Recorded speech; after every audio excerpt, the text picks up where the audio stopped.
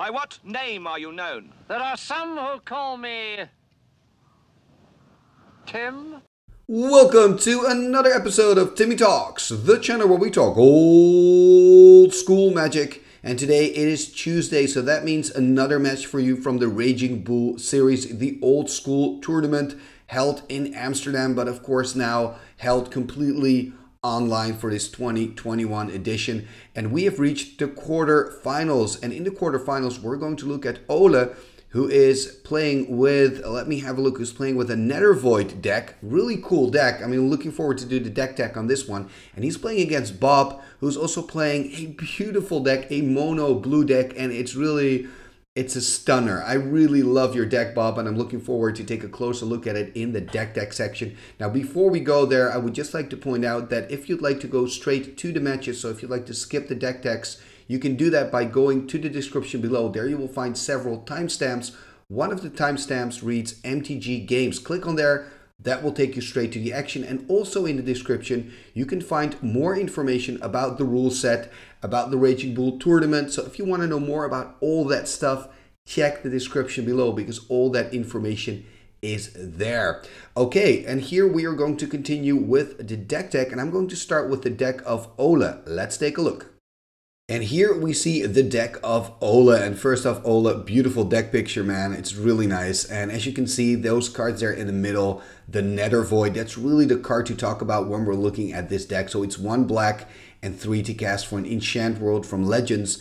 And what it reads is all spells cast are countered unless their caster pays an additional 3. So it's simply going to make it a lot more difficult for you to play your spells and to kind of follow your normal plan of casting your spells. And of course, when you're the one playing with Nether Void, you have ways to work around that extra tax of 3. And we can see what Ole is doing here with his deck. He's having access to a lot of mana sources. We see the full power 9, right? So that means all the Moxen, the Black Lotus, but also Soul Ring and 4 Llanowar Elves. So he's got a lot of ramp. On top of that ramp, he's playing with pretty cheap creatures. He's playing with Argovian Pixies. He's playing with Serendib Efreets. He's, of course, playing with Mishra's Factories, who don't really mind that tax. And then he's also playing with 2 Ice Storms himself to make it harder for his opponent to kind of get to the amount of lands. And with those Nether Voids and with those cheap creature spells and those ramp spells, he's also playing with just the usual very strong power cards, right? We're seeing the blue power. We're seeing the 2, I always call them the 2 black power cards, right? Demonic Tutor, Mind Twist. We're seeing the Regrowth to get those power cards back. We're seeing actually a single counterspell, which is Mana Drain. And Mana Drain actually works extra good in a Nether Void deck, right? Because it gives you mana. So it's even more devastating for the opponent. The opponent has to tap out completely because of Nether Void to just, I don't know, cast some kind of 3/3 or 2/2 creature. And then on top of that, you're going to punish him for that by playing a Mana Drain. And then the next turn, you have all the mana to your disposal to, for example, play a horrible Mind Twist. Like that would be kind of a horror scenario for the opponent of Ole here, for Bob, who's playing against him. But Bob is playing with blue, by the way, so maybe he can counter his way out of it. But yeah, really beautiful deck. And we also see the sideboard there that's upside down under the deck photo. We do see 2 City in a Bottles. So that could be interesting. So there could be a scenario where Ole kind of boards out his own Serendib Efreets, or maybe does something else and then boards in his City in a Bottle. I wonder if we're going to see that in game number 2 and 3 in this matchup, because I believe that the opponent today, Bob, is playing with some Arabian Nights himself. So that could be an interesting thing to kind of keep a look at. I think this is a very difficult and annoying deck to play against. If Ole can just get a Nether Void out quite early, this could be really tricky and really a hard one to win. I'm not surprised to find this deck in the quarterfinals. Okay, so this is the deck of Ole. Now let's take a look at the deck of his opponent, Bob. And here we see the mono blue deck of Bob. And wow, man, you really brought a cool deck to the tournament. I so respect decks like this. And I'm just happy to see that you've made it to the quarterfinals. That's really cool. And let me just explain what I like so much about this deck. It's just the fact that Bob has made a few different choices. So he's going mono blue, right? My starting point with mono blue, because I guess I'm just not that original, is I start with 4 counterspells. Now check out this list. there are no counter spells. And I kind of like that. I like it when players make a different decision and try out other cards, because it's just interesting to see these other cards in action. And some of those other cards are, for example, the 4 Phantom Monsters. Phantom Monster, a beautiful creature, a 3/3 flyer for 4, which is actually not that bad. But of course, you just have better alternatives usually in old school, but maybe you don't, because I mean, Bob, you've made it to the quarterfinals, so you must be doing something right. Looking at his creature base, by the way, we almost only see flyers and a lot of creatures. So we see 8, 12, 15, 18 creatures in this deck, and only 3 of those creatures don't fly. Those are the 3 Triskelions, and I think in a blue deck that kind of makes sense, because Triskelion is basically direct damage, and it can help you maybe, you know, deal some final points of damage, but also get rid of some creatures, which can be quite difficult in blue. Talking about that, he's also playing with 3 Psyblasts, probably for that same reason.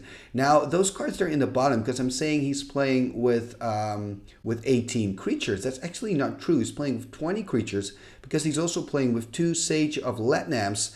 And Sage of Latnam is just such a cool little creature. 1 blue and 1 to cast for a 1/2 creature, and you can tap it to sacrifice an artifact, and then you get to draw a card. So that works kind of nice with the Triskelion, and it also works really nice in response to your opponent. Let's say your opponent wants to kill one of your artifacts, and you've got your Sage on the board, and you can say, okay, I'm just gonna, you know, in this case, like Ole is playing with Crumble, right? So let's say Ole wants to crumble a Mishra's Factory when Bob attacks with his factory. He can then use his Sage of Latnam to sack the factory to the Sage and draw a card, and that way get card advantage, because Ole then has lost a Crumble, and of course Bob has lost one of his artifacts, but he gets to draw a card in return for that. So he's actually up 1 card. So that's kind of neat. So I'm looking forward to see the Sage of Latnam in action. Another card I'm really looking forward to, and that's a card you don't see often, is Telekinesis. So Telekinesis, I actually don't own this card. I don't see this card often. I love the art by Daniel Gallen. It's an instant for 2 blue. And of course you're thinking, hey, 2 blue, why not play Counterspell? I love the fact you're not playing Counterspell, but you're playing this card. I think it's really cool. So Telekinesis, what does it do? It's from Legends. Of course, all these cool cards are from Legends. It's an instant, and it reads, and I'm just going to read the current Oracle text, so not the text on the card itself. It reads, tap target creature, prevent all combat damage that would be dealt by that creature this turn. It doesn't untap during its controller's next 2 untap steps. So basically what you do is the opponent wants to declare attackers. In response, you can cast Telekinesis to tap it down, or you can say, you know what, you're just going to attack, and then you can cast Telekinesis. But the bottom line is, after you've used the Telekinesis, your opponent will have to go through 2 entire turns, 2 entire untap steps before it's actually going to untap. So Telekinesis is a really good card, and the reason it doesn't see a lot of play is pretty obvious, right? It's 2 blue, and you can do other things for 2 blue and blue. But it doesn't mean it's a bad card. So I love it. I love the fact it's in your deck, Bob, and I'm really looking forward to see it in action. And then in the sideboard, we see some Timmys. We see Protocol Sorcerers. And I think in this matchup, maybe the Timmy is going to see the light of day, because, you know, Ole is playing with those Llanowar Elves, and those Llanowar Elves will help him to ramp up. So maybe it could be worth Bob's while to actually cast a Timmy to kind of try to ping down those Llanowars. So there's a lot here in this deck that I'm looking forward to see. There's a lot in Ole's deck that I'm looking forward to see. So let's go and see it. Let's go to the match. Game number 1, and as you can see, it's Ole at the top and Bob at the bottom. And just to give you some info, this game isn't fast forwarded. Usually the games from Timmy Talks are fast forwarded ×2, just so the games go a little bit more, you know, quicker. But in this case, I haven't done it. Why? Because Ole loves to put his own face on his stream, which is definitely cool. Ole, no worries about that. But if I would then fast forward it ×2, it kind of looks like Ole is headbanging all the time. So I didn't want to do that to Ole. But let's look at the action here. We see Ole starting off with the Library of Alexandria. And that's going to be tough for Bob to deal with because he is playing mono blue. So I don't think there are any easy ways, like no Stone Rains, Ice Storms, or cards like that in the deck of Bob. Bob, of course, playing blue. So it's going to be tough for him to get rid of that library. But let's look at this. Oh, it seems like he's getting off the Loa plan here already, because he drew card number 8 with the library.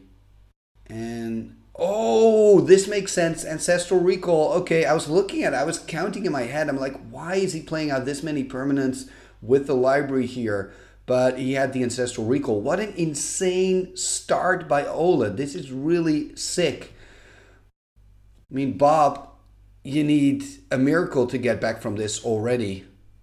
Or maybe if Ole only draws lands. There is a Time Walk. Okay, that's a good start. Kind of getting some advantage back here. Power against power here in this quarterfinal match. There's a Tolaria and tapping 3. Do we see? Yep, Serendib Efreet, the 3/4 flyer. So putting some pressure on Ole here.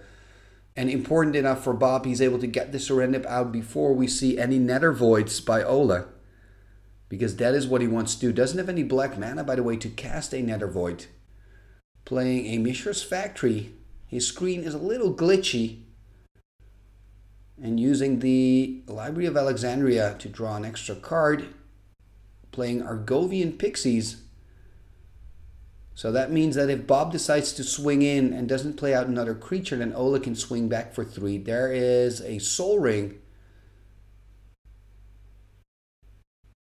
And a little smile from Ole, who passes turn. And Bob drawing card for turn here. Let's see what he can do. Going to take a damage, of course, going down to 19. I'm expecting him just to swing in here. I mean, Serendib Efreet doesn't like to be on blocking duty. There we go. Attacking here for 3. And that means that Ole is going to drop to 17. Tapping 3. Another Serendib. So he keeps putting on the pressure here. And now, of course, Ole cannot attack because of that Serendib as a blocker on the side of Bob. So this is a pretty good turn for Bob. Let's see if Ole can do something against the Serendibs. First using the library, of course, to draw an extra card. And I mean, Ole is still a heavy favorite after the Library of Alexandria and after that Ancestral Recall. He's got so much card advantage. He should win this game. There is a Maze of If. That's what you don't want to see if you're playing with Serendibs. The only upside here for Bob is that he can attack with 2 and Ole will probably send 1 back and then he still has a blocker. So that's not too bad. Using the Mox Emerald here to animate. So he's going to attack with everything, I guess. Or maybe not the Llanowar. Yes, he's keeping the Llanowar at bay. They're kind of showing Bob that Ole probably has a Giant Growth or is pretending to have a Giant Growth. So now Bob has to make a choice. I think he's just going to let it go here. He's still on 19, like he can take 4 damage. If he blocks, he's taken the risk, you know. If Ole has a Giant Growth, that means he loses a creature and also loses his ability to deal damage to Ole because Ole has that Maze of If as well. So he needs 2 creatures. Of course, I don't know what's in Bob's hand. And that plays a big role in his decision making. I think that he's just going to take the damage. And it looks like that's what's going to happen because he's going to the keyboard. And he's taking the damage. So he's going down to 15. And then, of course, next turn taking 2 damage from his Serendibs. And there we see a Serendib Efreet by Ole, which is also a great card for him because now he can block both Serendibs. Maze 1, block the other on a Serendib. And it's looking bad here for Bob. I think what he needs is maybe another blue and Control Magic. Telekinesis could be one. Oh, Ancestral Recall. That's definitely going to help. Gonna draw 3 cards here. Maybe this will get Bob back into the game. We see Ole laughing here a little bit. Probably thinking, okay, I had an Ancestral, you have an Ancestral. It kind of makes sense. And I'm expecting at least a land drop here. He's been stuck on 3 lands for a while now. And he's got quite a lot of 4 and 5 drops in his deck. Tapping an island. What is he gonna do? Playing a Soul Ring. Is that it? That wouldn't be great for Bob. Because he's on 13 and then he's going to take 2 more next turn. Let's see what he can do. Tapping 2. Playing a Felwar. And that Felwar actually is not going to make any mana. Because his opponent Ole doesn't have any... Oh, he's actually destroying the Felwar. That's an interesting choice because... I mean, Ole only has colorless mana, and that means that the Felwar doesn't work. And that's some extra life gain here for Bob because of that crumble. So he's going back up to 14. That's kind of a surprise that he uses that crumble against the Felwar. I wonder why. Probably going to use the library again to draw a card.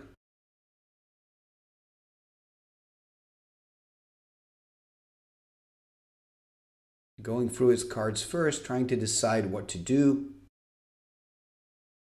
And just passing turn here. Okay, this is quite interesting. Not attacking, although that makes sense. Why would he attack? It's not the most ideal. And there we see another crumble on the Soul Ring. Probably in the upkeep of Bob's turn.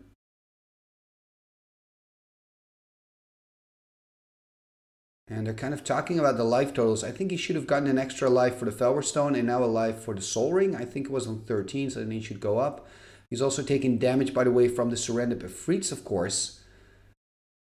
So I guess he's now ending up on 14. I'm sure that makes sense. You can see that players communicate. That's always the best way to kind of figure things out. And if you both agree, you know, that's fine. He's got 3 untapped blue.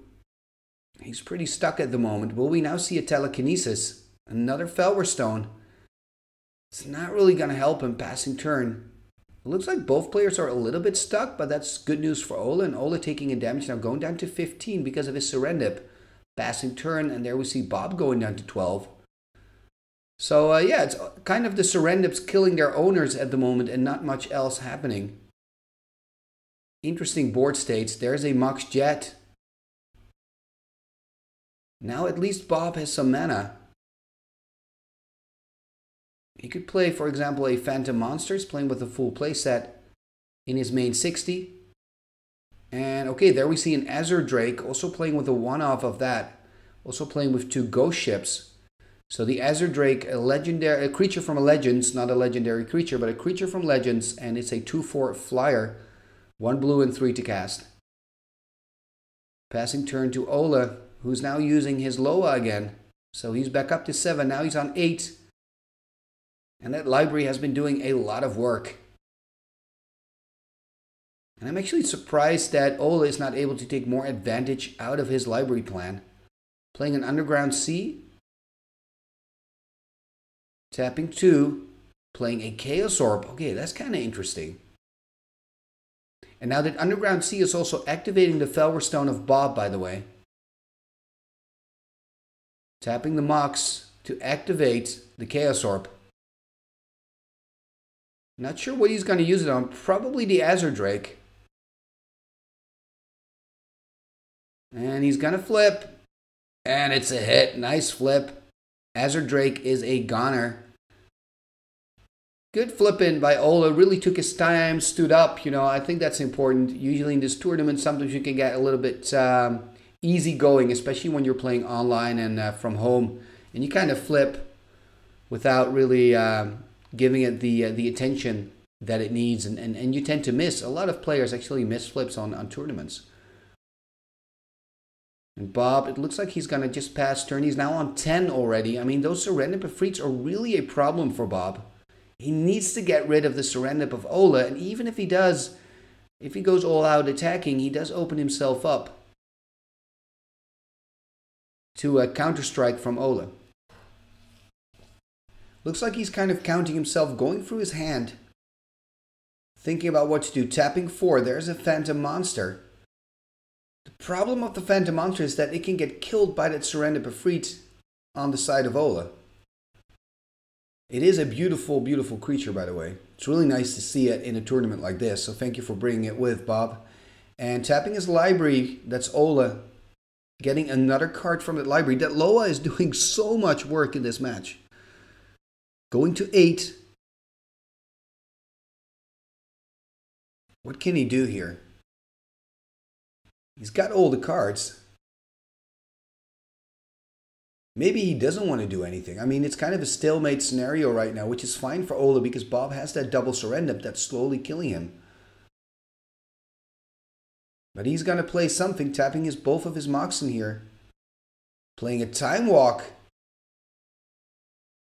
Not the most ideal scenario for your Time Walk. You really would hope that your Time Walk would do a little bit more than just giving you an extra draw step. I guess with the Loa it means it gives you 2 extra cards instead of 1. But still, you're of course hoping to maybe be able to attack twice, for example, deal some extra combat damage. But it's not meant to be. Using the Loa again, so going back to 8. So much card advantage with that Library of Alexandria. And now he's playing a Strip Mine. Bob, of course, is really hoping for his Strip Mine to get rid of that Library of Alexandria. Using the Strip Mine on one of the islands. Going through his hand. What can he really do here? Tapping his Mox Sapphire. And playing out an Unsummon. Okay, so finally he's kind of finding an opening. This is interesting. Unsummoning the Phantom Monster. Probably because it's the only creature that's not dealing damage. And I'm actually expecting him now to play out one of his Nether Voids. To kind of making it harder for Bob to play out his creatures. Looks like he's just untapping again. Yeah, he's tapping now. Okay, is he going to play out a Nether Void? There's the Nether Void. We were waiting for that, Ole. Nether Void on the table. That means it's going to be impossible right now for Bob to play out his Phantom Monster. So Nether Void is working in a way that it makes each spell that a player wants to cast more expensive. You have to pay an extra 3 mana to cast whatever spell you want to cast. Which is a big problem for Bob because he's stuck with those 2 Serendips on the board. And he wants to make a change here. He's got 5 mana now at least with that land drop. But that means that he can just play a Sage of Letnam and that's it, right? Because he's got to play that extra tax because of the Nether Void. This is really bad news. And Bob's saying, you know what? That Nether Void is the nail in the coffin. You got this one, man. And what an odd little first game, I have to say, because both players were kind of stuck, and I understand Ole. Ole was like, you know what, I've got those 2 Serendips on the side of my opponent, and he's basically killing himself, so his standstill is not too bad, but it just very slowly, Bob kind of bled to his own death here. And yeah, the Nether Void was the nail in the coffin. So both players are now going to go into their sideboards. I wonder if we're going to see that Protocol Sorcerer coming in from the sideboard of Bob. I really do hope so. And then we are going to catch up with these players in game number 2. Game number 2. Here we go. Bob's on the play after losing that first game to Ole. And let's see what Bob can do. It looks like Ole is taking a mulligan, so he's going down to 6, putting that card on the bottom of the library, and it's a go. Bob starting with a Black Lotus, cracking the Lotus. There's a Serendib Efreet. This is a good start by Bob here in game number 2. Let's see what can he do. And Ole looking, I do see he has a Serendib as well if you look closely, playing a Tropical Island and passing turn, so it doesn't have the explosive opener that Bob just had. And what is he going to do? Unsummon? Oh, there's an Unsummon by Ole, and that's a great response. So Bob first taking the damage, and then Ole playing the Unsummon. That's unfortunate. And there's a Felwer Stone for Bob. That means that next turn, at least, he can play the Serendib Efreet again. There's a Moxjet by Ole. And there's a Mishra's Factory tapping 3, and there's his own Serendib Efreet. So this has really been a Serendib Efreet battle for so far, and I wonder if Bob has put in his City in a Bottles from his sideboard. Or actually, Ole is the one who played with the cities in the sideboard. I don't think Ole will actually, because he's got enough weapons against the Serendips, and he won the first game basically because of the Serendips of Bob. And now Bob, of course, playing out his own, so he's got a blocker for the Serendib Efreets of Ole. And Ole now taking a damage from his Serendib, going down to 19. And these creatures just play a huge part in this matchup so far. There's another Mishra's Factory, 4 mana now, so Ole could play a Nether Void if he has the card in hand, of course. Doesn't seem to have it playing Argovian Pixies, the 2/1 creature that doesn't take any damage from artifacts. And that's the interesting thing about Argovian Pixies. Because of the popularity of Mishra's Factories, Argovian Pixies became more popular as well, even more popular than the Elvish Archer, which has the same casting cost and is a 2/1 first striker. Let's take a look. What can Bob do? Maybe playing... Oh, a Brain Geyser. Not too bad, because he seems to be stuck on land again. So playing a Brain Geyser for 2. Hopefully he can find some mana. He's playing with air elementals. You know, he's playing with a lot of flyers. And he does need his lands to kind of be able to cast those. Playing an island and then passing turn to Ole. Ole going through his hand. Taking the damage, I guess, still from the Serendib would drop to 18. I think he's forgetting it. Tapping 2 here, Mox Jet and a Tropical Island. Playing another Argovian Pixies. Attacking here, so I'm just expecting a block, and I wonder what Ole can have. Why he's doing this. He's blocking because he doesn't have a green open, so there's no possible Giant Grove bluff.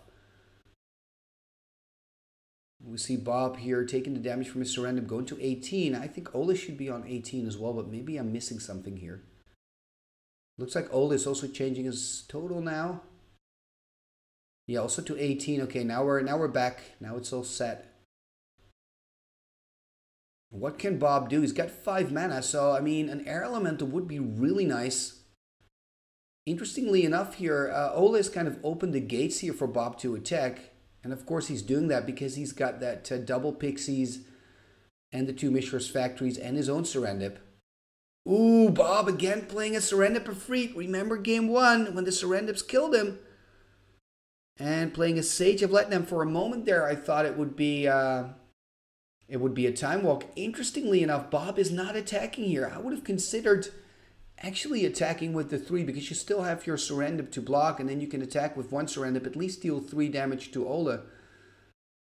And Ole dropping to 17 because of his own Serendib, playing another land. Looks like he's passing turn here. Untapped by Bob, taking 2 damage, going to go down to 16. Let's hope that he remembers. It's easy to forget something in these games. Tapping 3. Playing a Psyblast, probably on the Serendib, right? Exactly. So Bob now taking 2 from the Psyblast and 2 from the Serendib Efreet. He would drop to 14, exactly. So he's on 14. Now he can swing in, but he probably doesn't want to attack with both Serendibs, but at least with 1. Oh, he is attacking with both. Going full force. So that means Ole is going to drop to 11 here, unless he's got something. And oh, a Time Walk. This is great magic from Bob. Well-timed Time Walk here. Going to untap, taking 2 more damage from his Serendibs, going to 12, but then he has another combat step. He can deal another 6, and then Ole will drop down to 5. Well-timed Time Walk here by Bob. Does this mean that he's going to take game number 2? He's not there yet, though. He's on 12 now. If he attacks, he opens himself up. But of course he has to. Gonna attack with both. Ole is gonna go to 5.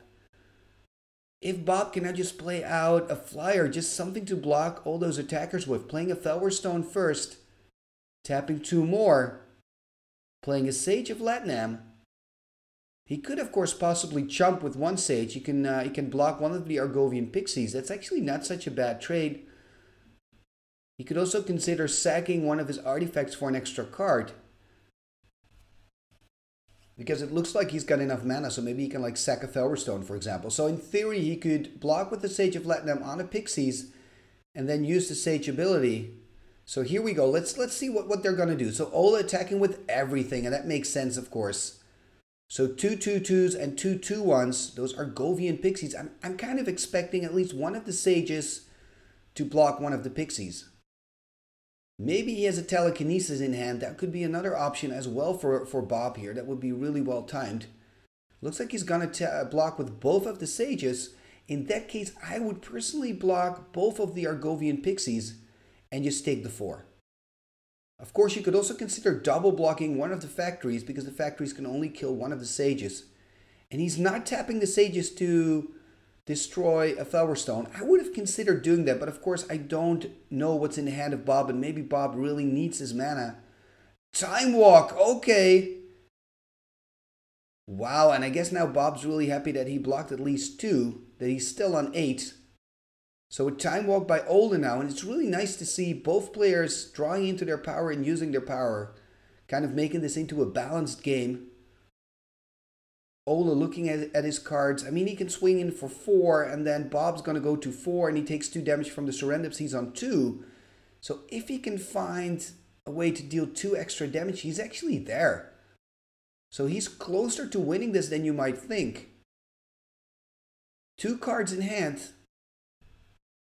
Attacking for 2 here. Interesting that he's only attacking for 2. Pumping it up to 3. That means he's going to go to 5. Ooh, does it mean he's got a Psionic Blast? Does Ole have a Psionic Blast here?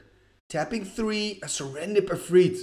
Oh, this is turning out to be a really, really interesting match.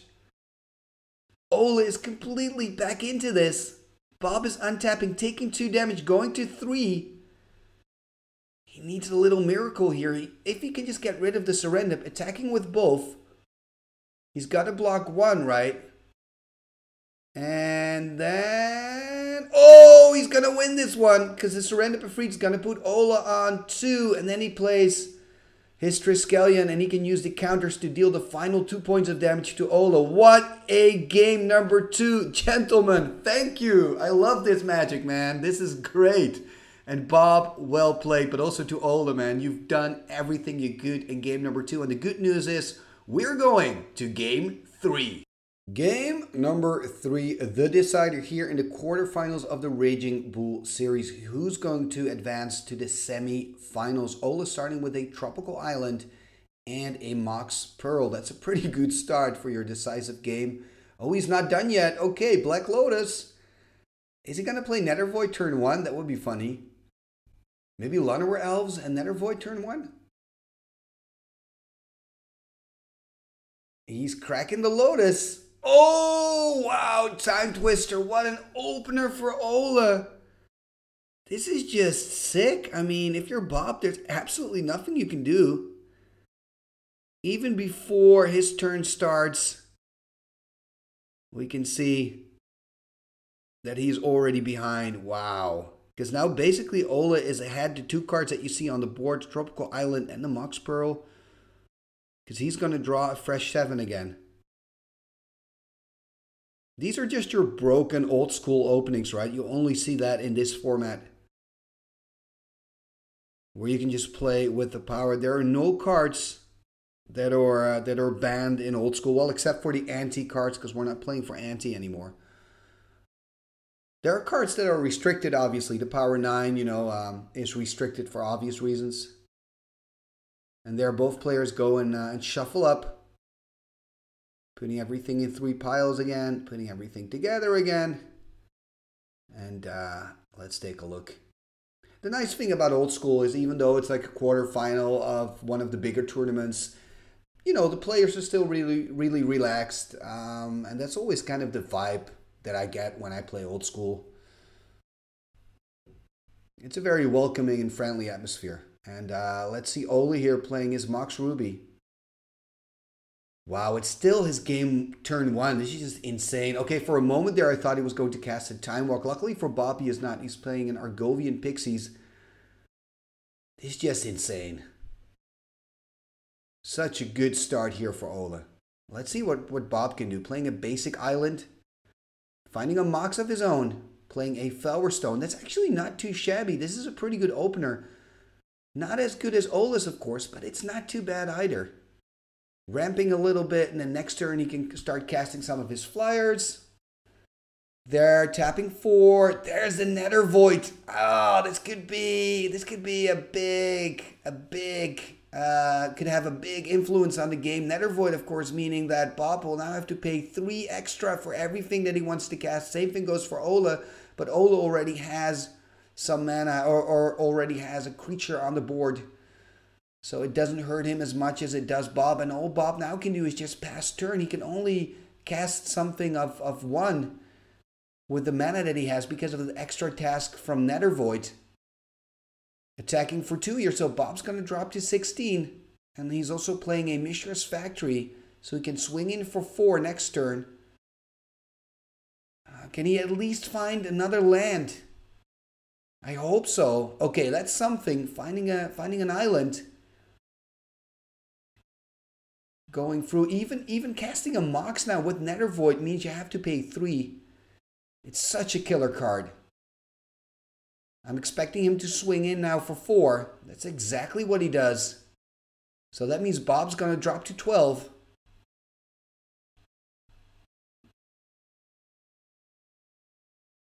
Looks like he's going to do something. Tapping everything. Are we finally going to see the telekinesis? Yeah, telekinesis power! Love it, man. It's so cool to see the telekinesis in action. And he's going to play it on, interesting, on the Mishra's Factory. So you see the dice there on the Mishra's Factory indicating that it will take 2 untap steps before he can untap the Mishra's Factory. It's just great to see a telekinesis. That means only 2 damage for Bob, so he's going to drop to 14 instead of 12. And playing an island here. And what is he going to do?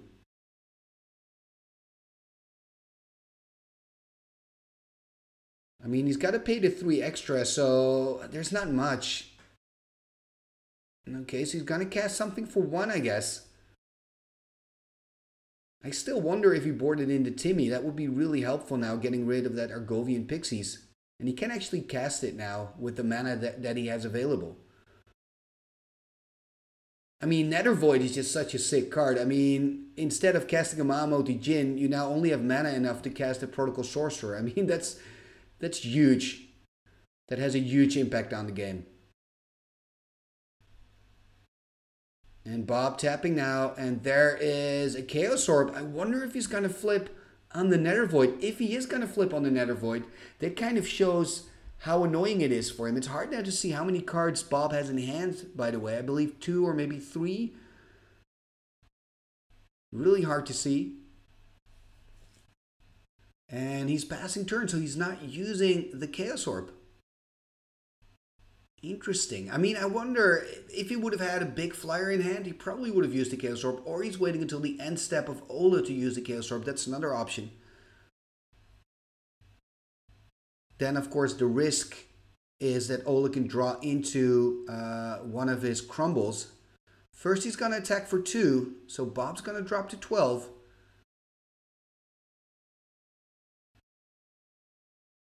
What else is going to happen here? And end step, we see activation of the Chaos Orb. Does Ole have a crumble? I don't think so. No, he doesn't have a crumble, or else he would have used it in response to the activation. There's the flip, and it's a hit. It's a little bit bumpy, though, but it's a hit. Nether Void is out of the game. A nice weapon against Nether Void, actually, is just casting another Enchant World, but Bob doesn't have any in his main board or sideboard. But that's always worth considering when you're playing, for example, Mono Blue, because it's hard for you to get rid of enchantments. Some players do it, you know, to get rid of a Nether Void or an Abyss. They just put an extra Enchant World in their sideboard. It's an option. But now it's gone anyway, and he can start casting some of his flyers again. There we see a Serendib Efreet, the 3-4 powerhouse. We have now seen the Serendib in all 3 games. And another Serendib Efreet. Wow. Bob is the Serendib man. Each game he's been able to cast 2 of them. Let's see what Ole can do. Is he going to play Unsummon? So he's going to cast an Unsummon on one of those. That's not too bad for Bob, because he can still just use one of them to block. And now the Mishra's Factory is going to untap. Although, is that true? Is it already untapping? Shouldn't first the counter be gone, and then, yeah, exactly, it stays tapped, and then next turn it's going to untap. I'm already happy because I saw telekinesis in the game, so, you know, that makes me happy. Bob dropping to 11. And now it's going to be difficult for Bob. It really depends. If he has another creature in hand to play as a blocker, he's going to swing in, I think. So he's going to swing for 3. So Ole is going to drop to 17. I'm now expecting him to play out another flyer, hoping on an Air Elemental, one of my favorite creatures in blue. And, okay, playing another cool creature here, Phantom Monster. A beta Phantom Monster, 3/3 flyer. And that will do the work fine, because it can block and kill both of Ole's creatures. So Ole needs to find a way to get rid of the Phantom Monster. And he's going to take his turn, untap everything. Now finally the Mishra's Factory untaps. And this is just not an ideal situation for Ole. If he's going to attack, okay, playing another unsummon. That's not too shabby. Phantom Monster back to hand of Bob. He can now swing in for 4, and that makes a huge difference. That means that Bob's going to drop to 6 here if he doesn't have anything against the combat damage. So he's going to drop actually to 7 and then to 6 because of the Serendib Efreets. And he's probably just going to attack and play the Phantom Monster again. So let's see what Bob's going to do. Is he going to replay the Phantom Monster?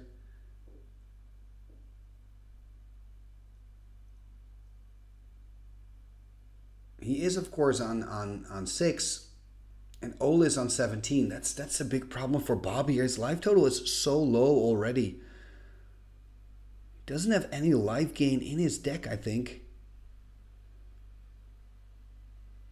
He's looking at his hand.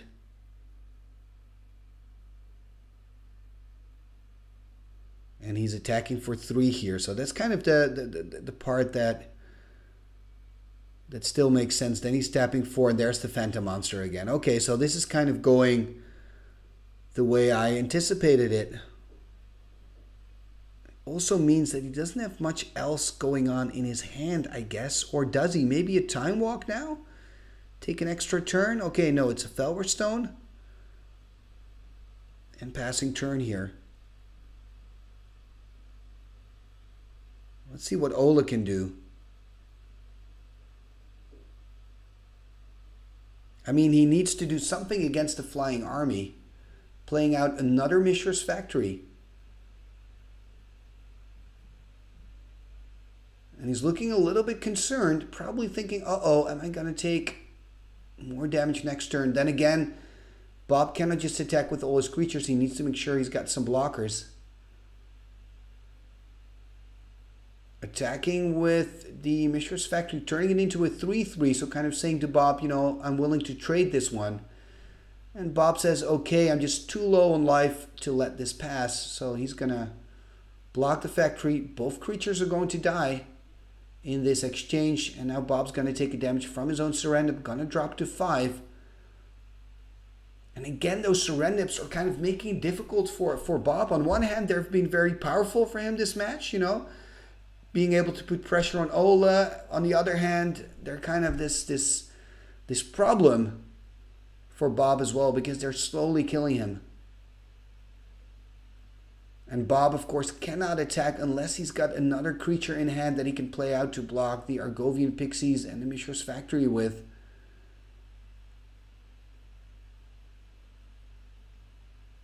I think if he's going to attack, that kind of indicates that he's going to play a creature second main. I mean, he's on 5. He wouldn't attack if he doesn't have a blocker. Bob's doing some counting. You could put Ole on 11. That's still pretty high. Tapping 4. Playing a Nevinyrral's Disc. Ooh, this is interesting. In that case, he's going to keep his Serendib untapped, of course, passing turn. Wow, that is interesting. The next turn, he can possibly attack with the Serendib, pass turn to Ole, and then when Ole animates his Mishra's Factory, in response, he can use the Nevinyrral's Disc. Or Ole can say, you know what, you've got the Nevinyrral's Disc. I'm just going to attack with both of my creatures, at least deal 2 more damage to you, that he's going to drop down to 3. That's another scenario.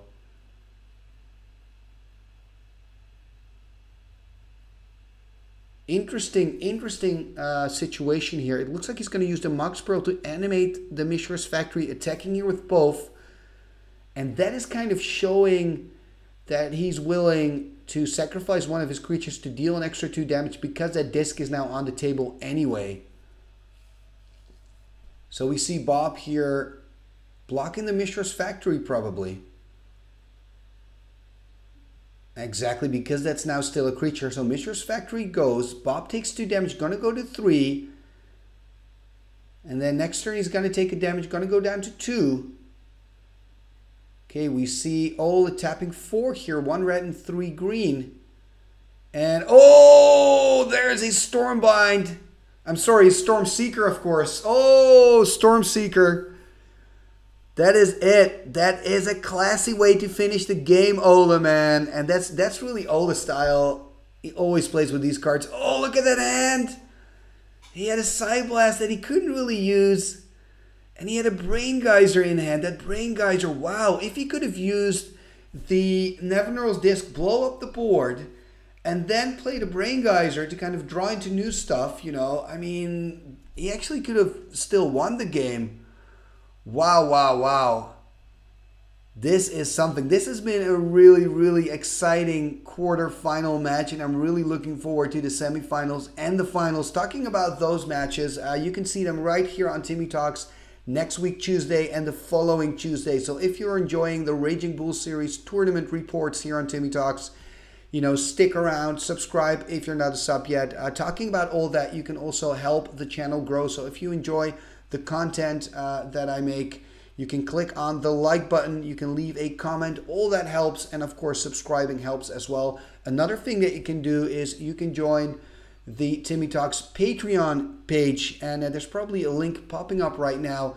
If you click on that link, you can join Timmy Talks on Patreon, and you can support the channel financially. It already starts with $1 a month. So please consider supporting me. I would really appreciate it. And one of the perks is your name will appear in the end scroll. How cool is that? Talking about the end scroll, let's take a look at our fantastic, our amazing, our wonderful channel members and patrons of Timmy Talks. What shall we do with the drunken sailor? What shall we do with the drunken sailor? What shall we do with the drunken sailor? Early in the morning, way hey and up she rises, way hey and up she rises, way hey and up she rises. Early in the morning, put him in the longboat until he's sober. Put him in the longboat until he's sober. Put him in the longboat until he's sober. Early in the morning, way hey and up she rises, way hey and up she rises. She rises early in the morning. Pull out the plug and wet him all over. Pull out the plug and wet him all over. Pull out the plug and wet him all over. Early in the morning. Way hey up she rises. Way hey up she rises. Way hey up she rises early in the morning. What shall we do with the drunken sailor? What shall we do with the drunken sailor? Put him in the scout to the husband's son. Put him in the scout to the husband's son. Put him in the scout to the husband's son. Igitus figitus sumba kazee.